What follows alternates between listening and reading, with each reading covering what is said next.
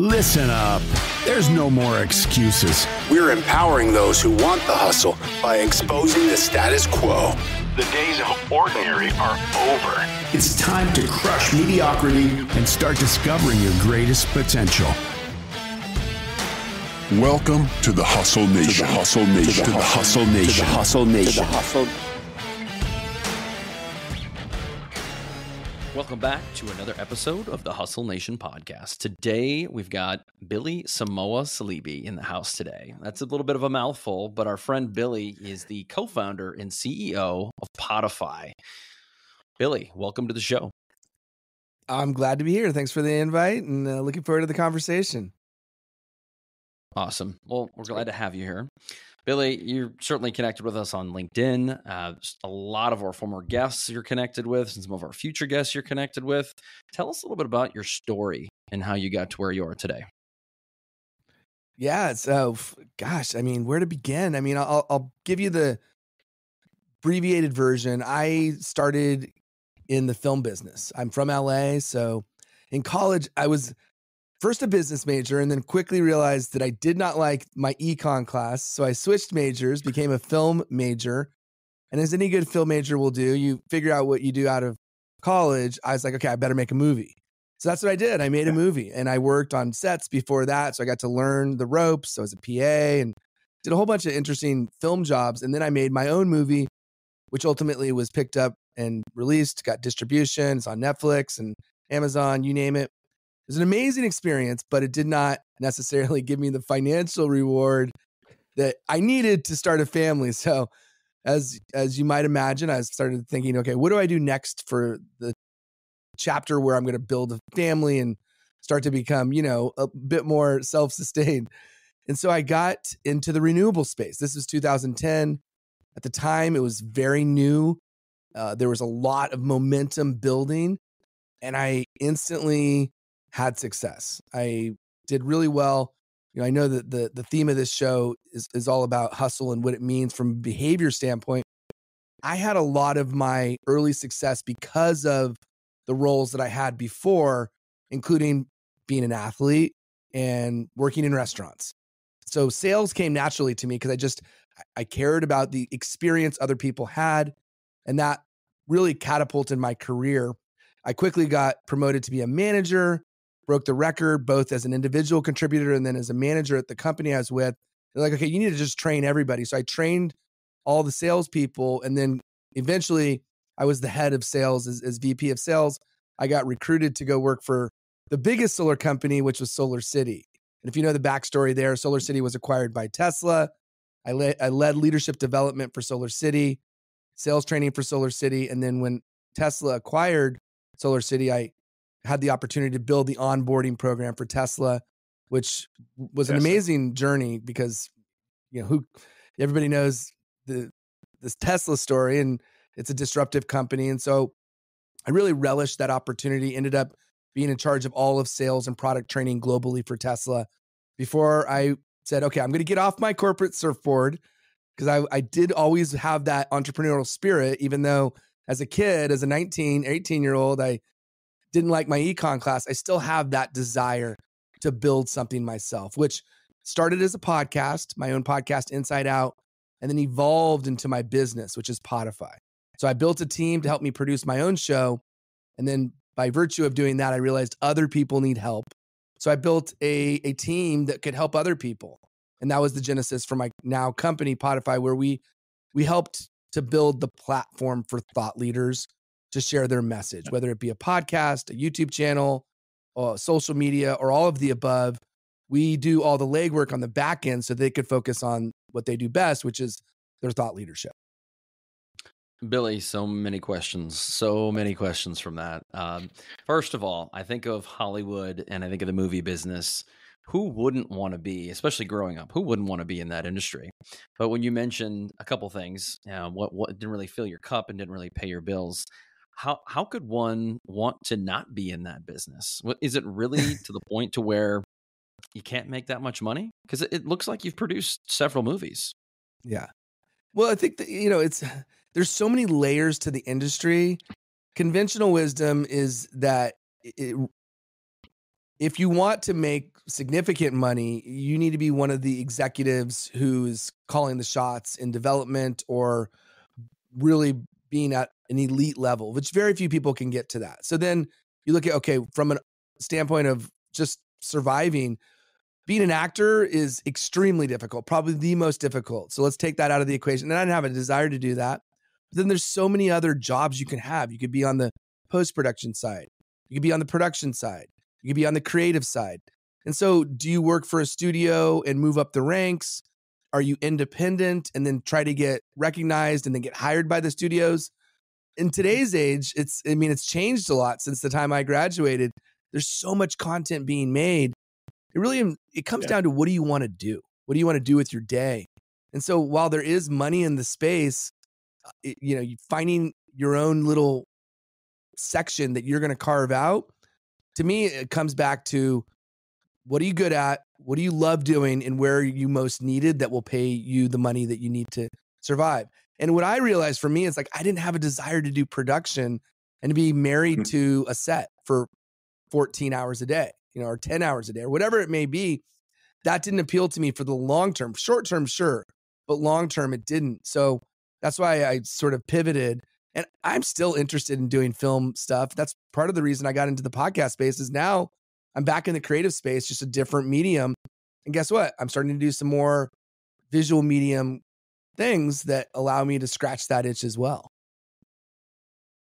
So I'm curious, in your transition, when you went from kind of the theater production side, film side, to renewables, that had to have been to a point in time where, we all have like an identity of who we are, of ourselves, right? And making that shift, it seems like you kind of came full circle, and now you're kind of coming back to it to some extent.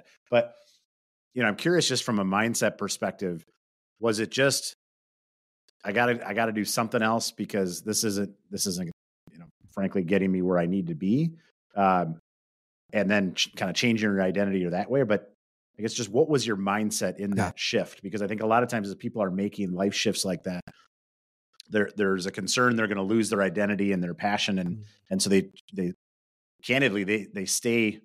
I don't want to say miserable, because I'm not saying you were miserable in that time, but like not fully fulfilled because they're afraid of making that pivot. Great question. I actually haven't reflected on it in the way in which you've asked it. So thank you for doing that. It gives me a chance to kind of think back to that moment. It kind of happened by accident. So my brother was working for this solar company. He needed help to produce a video, and he knew I was the video guy, film guy. So I was like, okay, I'll do that.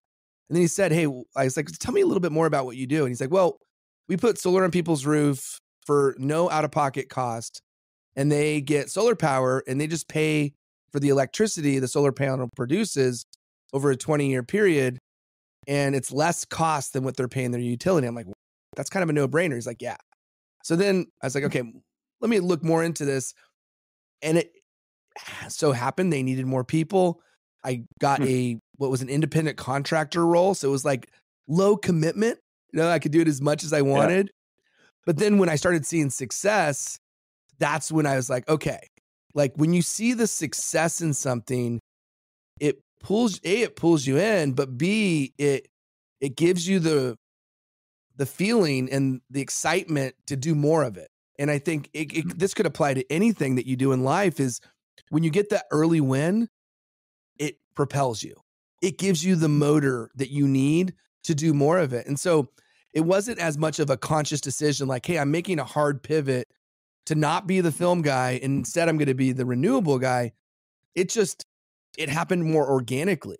And I, I'll just be super candid. 7 years of making a movie, I was burnt out. Like, I did not want to do another 7-year movie, because it just, to me, it was like so much of my heart and soul and passion went into it that I just didn't have any more at that point. Today I do, but like, we're talking 15 years later. So, And so then what about the next phase, going from being in that space to, being in the corporate space, to then jumping back on your own? Because obviously, you had insane success, being at Tesla, right? And being in an organization that so many people aspire to. It would have been really easy for you to ride off your career very successfully, by the way, and not take the risk, not take the leap. What really drove that in your head? Yeah. I had always, in the back of my mind, I was like, I'm not going to do this forever.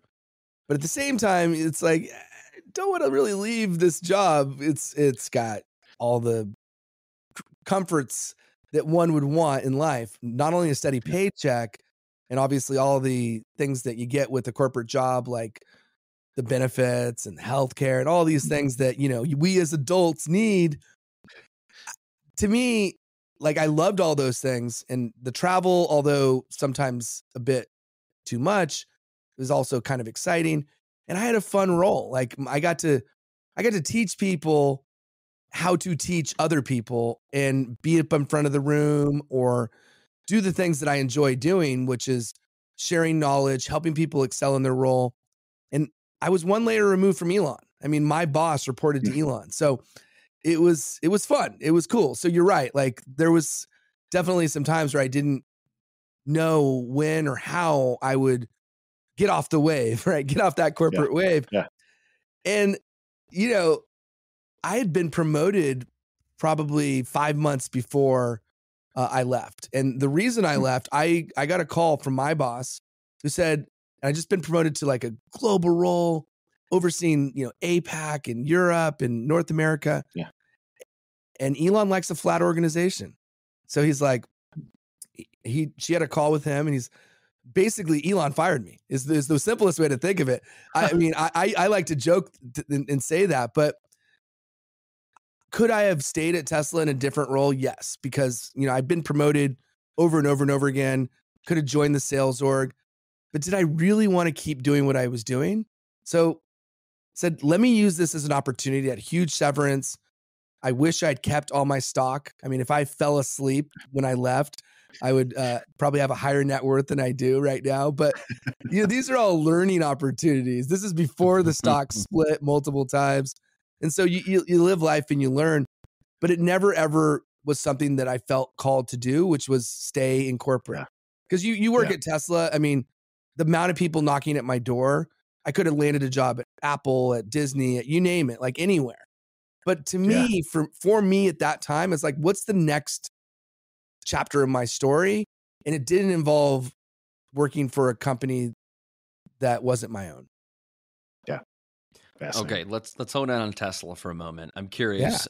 You obviously got to meet Elon, talk to him. What's he like as a leader, and what was one of your biggest takeaways as an employee or as a leader within the Tesla organization? So many. So being that I had a director level role, there was only about 200 people out of a 60,000 person organization that got to be on some of the calls with Elon. When we did delivery at the end of the quarter, I would be at the delivery hub, and Elon would either be on a call, or in some cases his security. This is one story. Security detail for Elon. Man, what a job they have. Because if he's going somewhere, they may go to location A and location B so that they don't televise where he's going. So he could go to either place. That's how well thought out his day is. I mean, they need to choreograph everything. But to answer your question, Elon's not perfect. Everybody knows that. He's got a ton of flaws, but clearly you cannot argue what he's been able to accomplish. And so to me, the greatest skill set that he has is the ability to ask questions that will solve the most challenging problems. Listening to him very quickly understand what's going on at a granular level to the point where it could be something as mundane as, where do we park the cars? Like, we need to have a place to park the cars. And somebody gave him an objection. Oh, we're all out of parking lots in Los Angeles. No more parking lots. And to him, that's limited mindset. Like, you don't need a parking lot to park a car.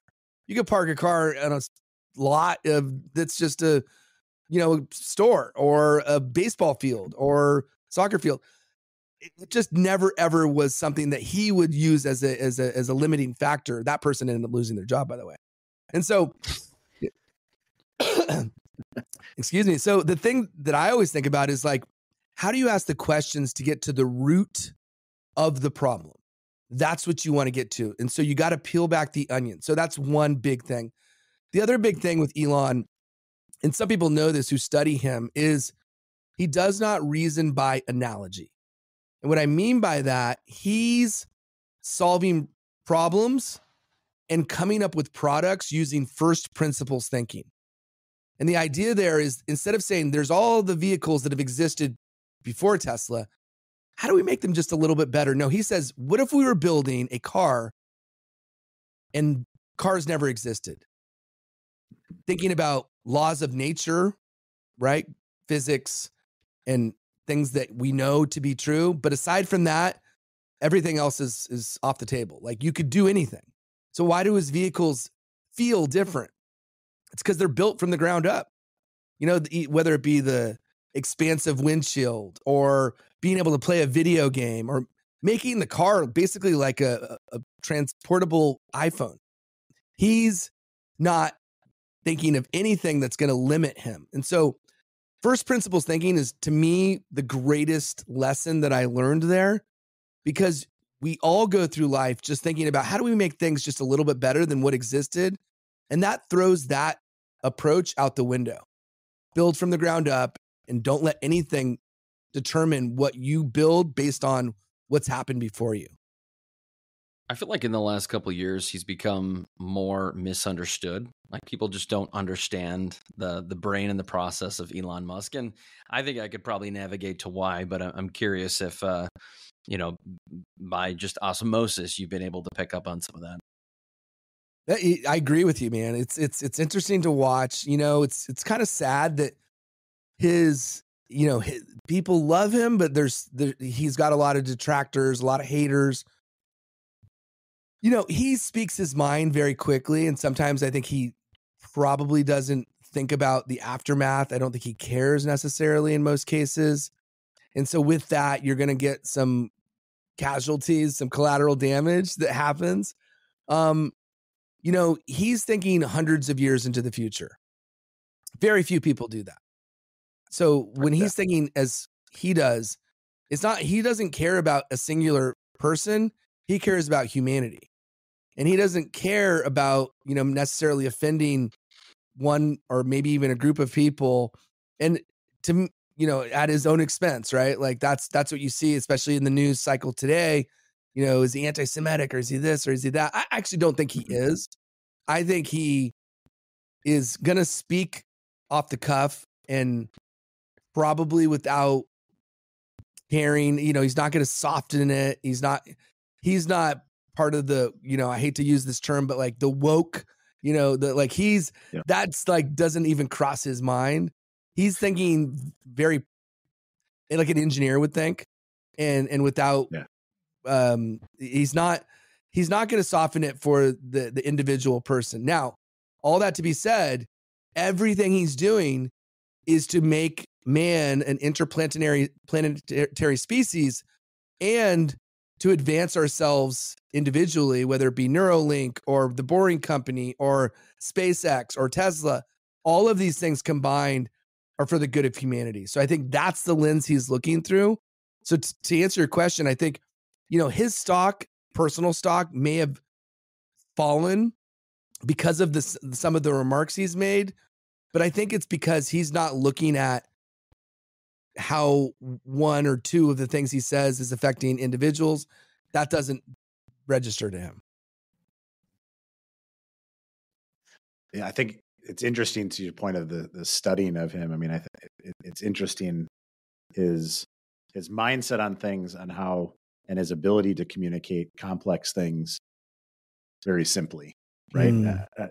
I know one of the quotes that he had, which actually we talk about with our leadership team a lot, is, one of the greatest problems that an incredible engineer has is automating things that should never have been done to begin with. So true, right? And it's funny and it's clear, but it's one of those things where once you hear it, it allows you to think, well, of course. But to your point, how much of business and even our lives are lived through an incremental lens of just, how do we get a little bit different? How do we get a little bit better? How do we get a little bit better versus That's right. Really taking a step back to your point, that first principle, thinking of, well, what are we even trying to accomplish here? Yeah. Yeah. It's like, I don't know if this should be shared, but I'll share it anyway. He would say Salesforce is like a virus. Salesforce, the CRM. And I mean, that's just the way he thought of it. And so to your point, right? Like in his mind, why do we need this? Like, what's the purpose? But we all know Salesforce is a dominant player because A, of the value it provides, but B, because they make themselves so integral to the process that it's very difficult to remove. And so for him, and I think for a lot of leaders, we look at things and we do build processes and systems and tools to make ourselves more efficient. And he's, as an engineer, always going to say, well, is this really needed? And if so, why or why not? And if it's not, how do we remove it? And I think where he's challenged is sometimes things can't be removed. And he's not a big sales guy. Like, he thinks the product should sell itself. In his words, and I think he actually said this, I want it to be so easy to buy a Tesla that you could literally fall asleep on your keyboard and order one. And so how do you create a frictionless buying experience? So much so that it makes it so user-friendly, so easy, and so seamless that it just becomes effortless. And so for me, like in my role, like you could see why he doesn't value a guy who's like a global head. It's like, why do we need him if we have lieutenants? If we have somebody in APAC, somebody in EMEA, somebody in North America, why do we need this guy? You know what I'm saying? And in truth, like you say, I know Elon. I didn't know Elon. I mean, like, did I shake his hand? And did I get to experience him? And did I get to listen to him? Yeah, but he's, even being one layer removed, he's, Tesla's one of many responsibilities that he has. And then within that, he's got his core leaders, and he's got those same things at SpaceX. He's got those same things at the other companies that he works at. So I'm, still far enough removed that I'm not super close to the sun, which probably was a good thing. Although I did still get burned. Well, let's talk about the next kind of layer in the onion, which is podcasting and what you're doing now. You are currently the co-founder and CEO of Potify. Talk a little bit about this industry of podcasting. I got in this space a long time ago, before it became ultra saturated, and it is amazing to see how many people are not only producing podcasts, but also the amount of people consuming podcasts. And I mean, I foresee a day in the future where it becomes more popular than FM radio. Oh, yeah. I mean, it's radio on demand. And what other way can you put it? And beautiful that we have this opportunity to literally create libraries, volumes of content on specific subjects. And the nuance and the thing that I love about this medium is so three things that I think of: intimacy. So it's like I'm almost whispering in your ear. Like that's the kind of connection you can have. And the vibration of the human voice is so powerful that if we allow ourselves to get immersed in any medium that is an audio-based platform, you have the ability to create tons of layers to this intimate experience. So that's one, you have intimacy. And then two, you have frequency. So not only do you got that intimacy once, but you have it over and over and over again. Your bi-weekly show, or weekly show, monthly show. If you got that frequent experience to get this have the listeners grow to gain some loyalty and attachment to you. And then you have duration, like, because it's a platform that lends itself to long form content. Very few forms of content are as long. The only one I could think of is an audiobook, which is similar in nature. So you have a, intimate medium that's delivered frequently. And when it's delivered at a long duration. And so what that does is it creates a very, very high likelihood that you could get to know someone on a much deeper level than you otherwise would be able to. And you couple all of those things with this idea that you're able to give it any topic, and you're able to have a conversation about it that gets past the surface level. Because it's like, who wants surface level anyway? Like you want to get into the nitty gritty, get past that. And so that's why I think it's so amazing. And, on the saturation piece, like true, there are so many people doing podcasts, but if you look at the real numbers comparatively, let's call it 4 million, 5 million podcasts exist. Only about 4 to 500,000 produced an episode in the last 30 days. Those are the latest numbers I got. So it's still a fraction of what there is compared to, say, a blog. I think there's 31 million active blogs, or a YouTube channel that has over 10,000 subscribers. I forget the number, like 3 million. I could be off on the numbers. They might not be exact, but the point being is there's a lot of content exists throughout all the different mediums, and then social, you add a whole nother layer. The cool thing about a podcast is it's pillar content, right? It's one form is a YouTube video. Another form is an audio that's distributed through an RSS feed. But then all the omni-channel possibilities that you have to slice and dice and cut that up into micro content, to me, the line is blurring between what a podcast is and what a podcast can create. And so I'm passionate about it because from a thought leader standpoint, and that's our wheelhouse, is we help thought leaders develop their platform and build their platform and get distribution for their platform. You have so many different ways you can maximize that and build from it that it makes it kind of a no-brainer. Like, why would you not do this? Yeah. So Billy, let's take an example this is called a medium-sized business. And there are plenty of businesses out there that have struggled with their digital marketing, specifically social media. And the question that comes up a lot, and this is someone who comes from a marketing background, is, we don't know what to post about. We don't know what to talk about. So let's pretend we're an insurance company, because I happen to know someone who runs an insurance company. How would you pitch that or position that? It's like, this is why you need a podcast. Yeah. And this is how it's going to benefit your company. Yeah.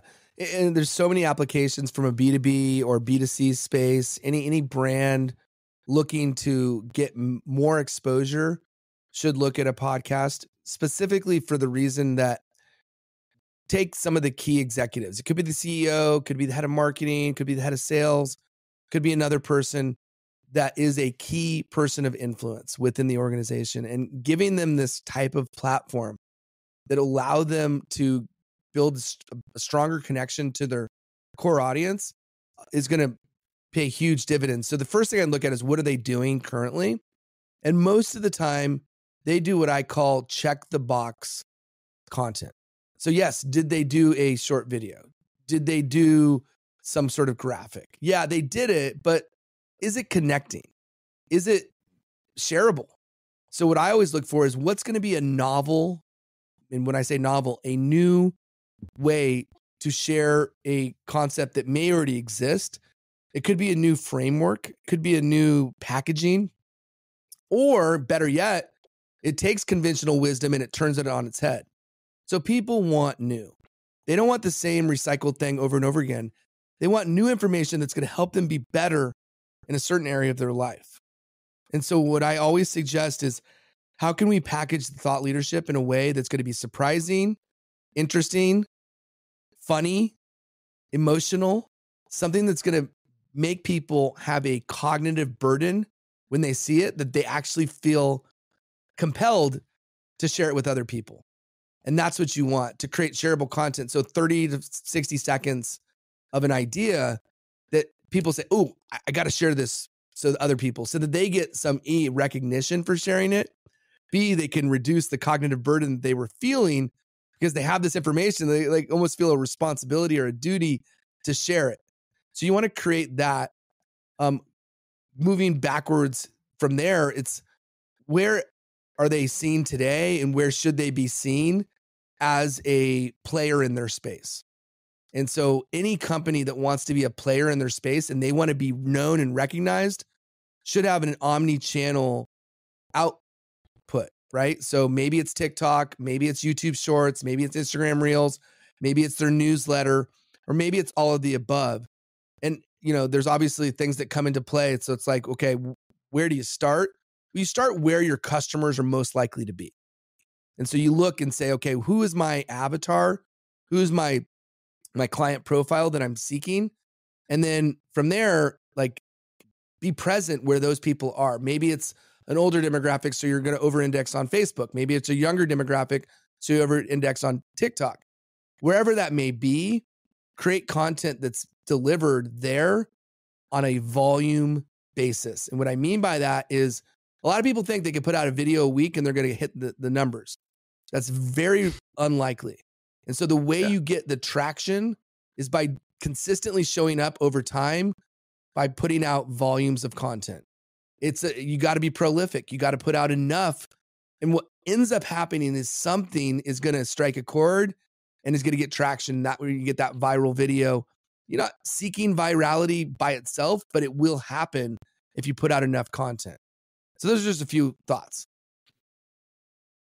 One of the things you're hitting on, which I think is important in podcasting, I think it's important in so many different things, but it's that level of commitment, that level of time, energy, and effort in any strategy that you're applying to, right? Like you talk about podcasting. Chris and I talked about this when we actually kicked off this podcast. Was everybody was asking us like, well, what is your goal, and how many listeners and subscribers and all that sort of stuff? And we just said, actually in this phase one for us, we want to get to 50 episodes. Because the reality is most people quit before they get to 50 episodes because they want to overthink 1,000 different things and iterate and then they never move. And it's like, we're just going to move. We're just going to start. Let's just go. And I think, to your point, then using that content at a pace that, is almost 10x what most people anticipate, right? To your point, I would argue there's probably some people that think, man, if I could do one a week, that would be, one video a week, that would be incredible. Yeah. Well, anybody if you asked 10 people that actually knew what they were talking about, they'd say, yeah, that's not even close. Yeah. You're not even in the same category. But I think that's an interesting approach. I think the other thing that I picked up from listening to you that I think is interesting in this world of 5-second sound bites. Why is it that so many people are gravitating towards long form in podcasting?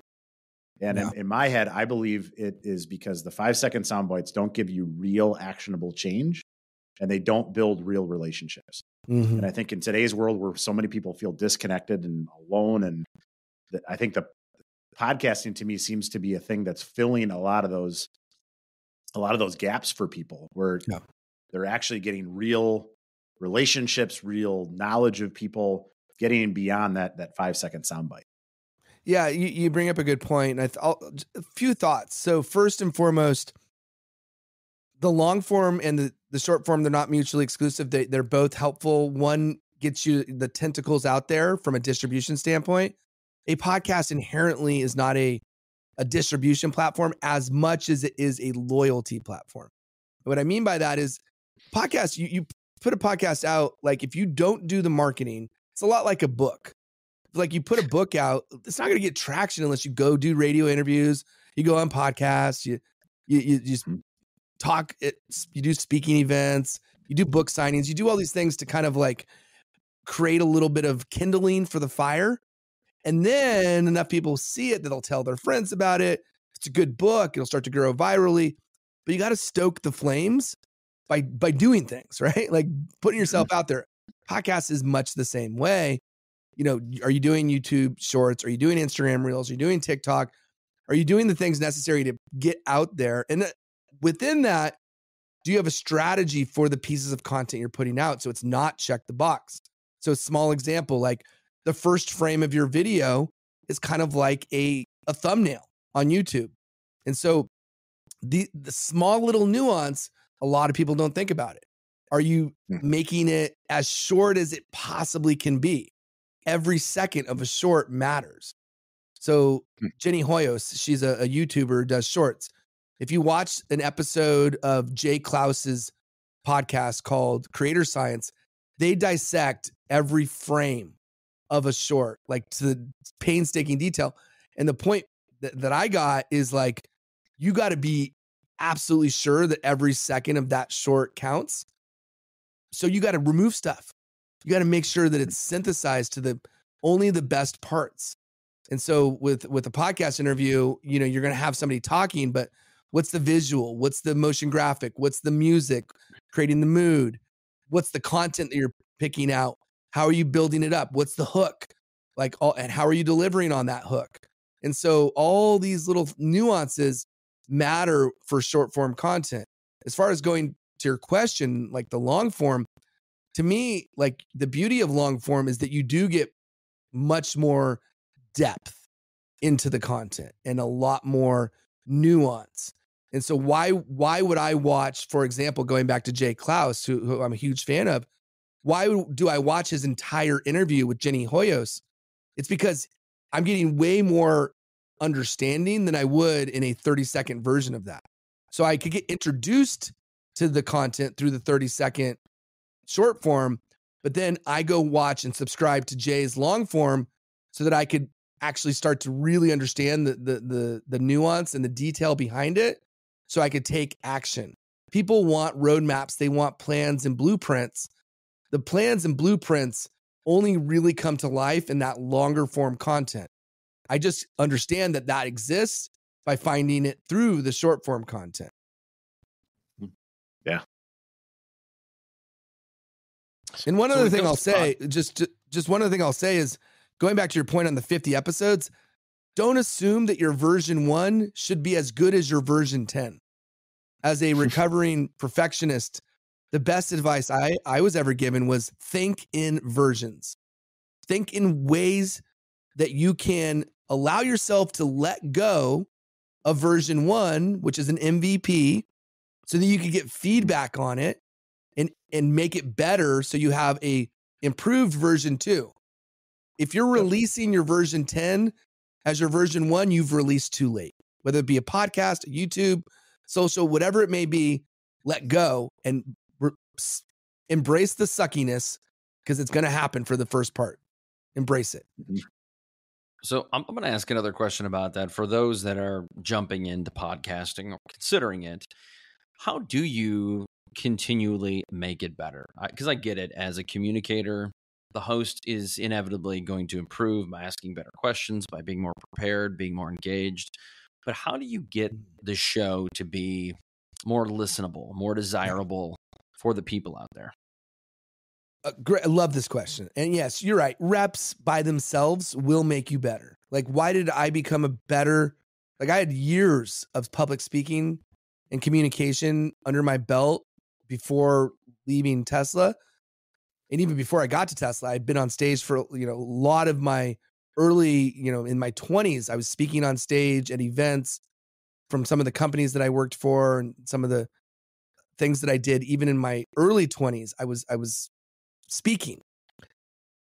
But going to Clubhouse as a 40-something-year-old and being on a microphone for hours on end got me better at speaking because of the reps. But let's set that aside, because we all know that to be true. The number one way I think people get better is by becoming a student of others. And the more you can learn from examples, this is a little bit contradictory to the sort of first principles thinking, but it's different. And here's why it's different. What you're doing is you're looking at others in your space. So let's say you have a podcast on, call it affiliate marketing. I would become the biggest connoisseur of affiliate marketing podcasts on the planet, so that you know every single one of them. You know their intro, you know their outro, you know the segments they do, you know the CTAs that they have, you know the description, everything about their show, you know as well as they do.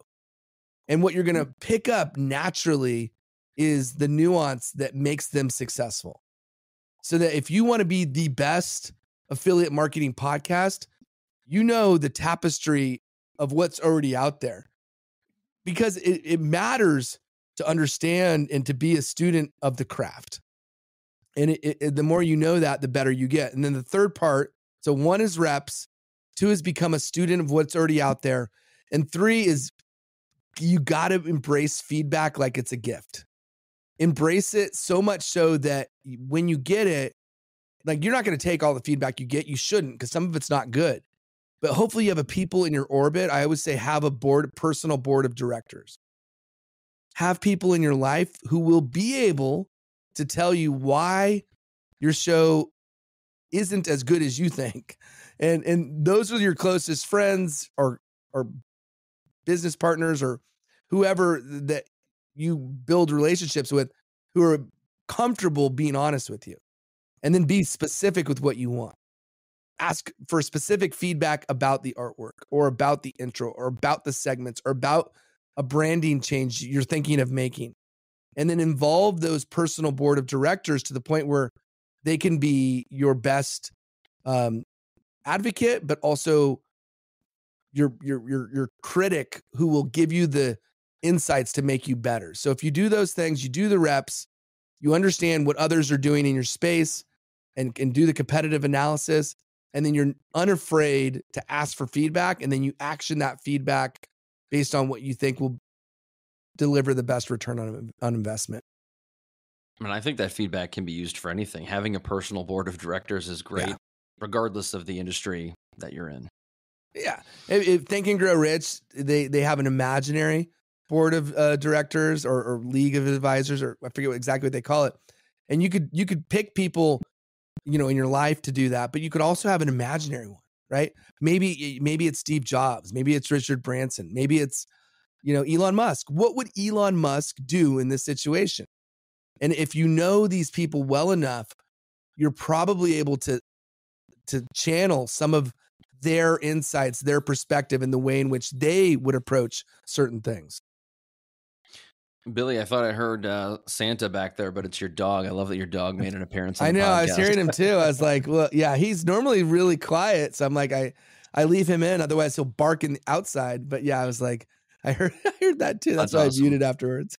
Love it. Love it. Billy, we're running out of time, but before we let you go, tell us a little bit about Potify and what your company has going on. Yeah, thank you. And it's been a great conversation, guys. So Potify really was born because I needed help for my show. I needed help with editing. I needed help with video. I needed help with social. You just don't have enough time. What I realized very early on is if I did the show to the degree that I wanted to, it's a full-time job. Like, bottom line, full-time job. And so what we do is we buy back time for people who typically don't have a lot of it. So speakers, authors, thought leaders, people who've running companies currently or have in the past run companies. And what they want to build is a platform to deliver their thought leadership. And we do that through our video production team, our audio production team, our designers, our copywriters, our social media experts. So we have these components of my business that help people do any or all of those things depending upon what they need the most help with. And the way in which we operate is it starts by first understanding. So we'll do a short strategy call where I learn what's the objective, what's your intention, where do you want to be a year or 2 years from now? What are the ways in which you're currently helping to get there? And what are the ways that you think you might need some support? And then from there, we build a program and deliverables that will achieve the results that you want. At the end of the day, you want a return on your investment. So if you're paying a company like ours, what are the specific metrics that we want to achieve? And then we always reverse engineer our way to get to that intended outcome. Buying back your time is a hell of a positioning statement too, by the way. Thanks, man. Yeah, I mean, that's one constant, right? We all have a finite amount of time. How we use it, how we choose to use it is really up to us. I mean, for me, the number one thing humans could get better at is prioritization. Most people suck at it. So if you get really good at prioritization, and from there, once you know the priorities, it's how do I decide which priorities are meant for me and which priorities are better suited for others? Then you find the sweet spot to allow you to accelerate your ability to achieve the things you want to achieve in life. Well said. That is a great one to drop here before we let you go. But before we do that, tell everybody where they can find you and where they can get connected with you. Yes, I'm super active on LinkedIn. Definitely, you can just type Billy Samoa, the island Samoa, if you forget, because my last name Saleebey is a little, as you said, a little bit of a tongue twister. But just type in Billy Samoa, I'll pop up, and send me a DM. Let me know that you heard about it here, and would love to start the conversation there. Aside from that, you could go to Potify, PODIFY.com, and you could book a time on the site to meet me. And then, yeah, would love to talk. Thanks again. My podcast is Inside Out, so you can check it out there. And I have a new show that we just launched called Relearned, where we talk about some of the most important topics, things like burnout and perfectionism and resilience. And we say, well, what can we relearn about these important topics? I have a co-host for that one. Love it. That's awesome. Billy, thank you so much for being on the show today. For all the listeners tuning in, we appreciate the ears. Until next time, peace. Thanks, guys. Thank you for being part of the Hustle Nation. If you're serious about raising the bar in your personal and professional life and willing to go all in on your success, head over to hustleleaders.com. Here you can get access to our Hustle Productivity ebook, attend our Hustle Masterclass, or challenge yourself to the 30-day Hustle Challenge. Pairing these tools and training with the Hustle Nation podcast will help you advance to a whole new level. Until next time, stay hungry and inspire those around you to hustle.